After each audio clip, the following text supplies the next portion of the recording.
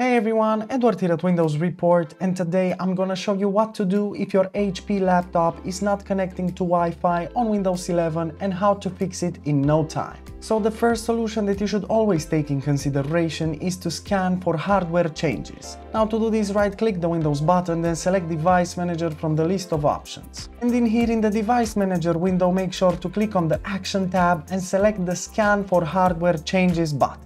Now this might just fix your problem, because if you have the Wi-Fi not showing up properly, if you just scan for hardware changes, it will try to detect new hardware and install it automatically. You can then check if the problem still persists. Moving on, another useful solution is to reinstall the Wi-Fi driver. Now to do this, right-click the Windows button, then select Device Manager from the list of options. Now in here, make sure to expand Network Adapters, then right-click on your problematic device and select the Uninstall Device option.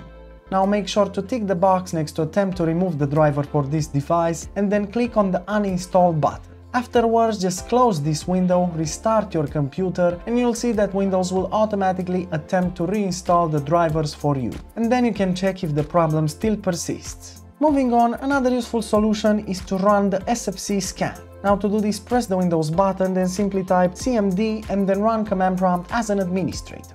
And in here in the command prompt window, make sure to type in or copy paste the following command that I posted in the description below. Now just press on enter and wait a bit, because the scan can take a bit of time, and just relax and wait for it until it's finished. You can then afterwards restart your computer and check if the problem still persists. Next in line, another useful solution is to modify the power management settings. To do this, right-click the Windows button, then select Device Manager from the list of options. And in here, in the Device Manager window, expand the Network Adapters section, then right-click on your problematic Wi-Fi device and select the Properties option. Now in here, click on the Power Management tab and make sure to untick the box next to allow the computer to turn off this device to save power. So afterwards, click on OK, close this window, restart your computer and check if the problem still persists. And lastly, another useful solution is to update the wireless network drivers. Now to do this, right-click the Windows button, then select Device Manager from the list of options,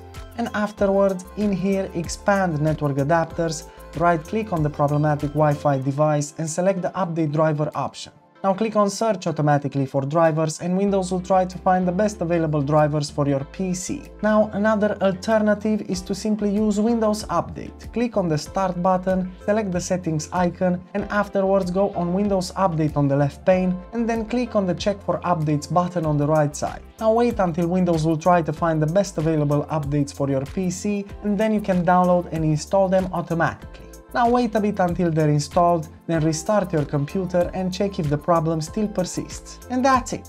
Super simple, isn't it? Of course, if this video helped you, make sure to hit the like button and subscribe to our channel for more quality content. Thanks for watching and have a nice day.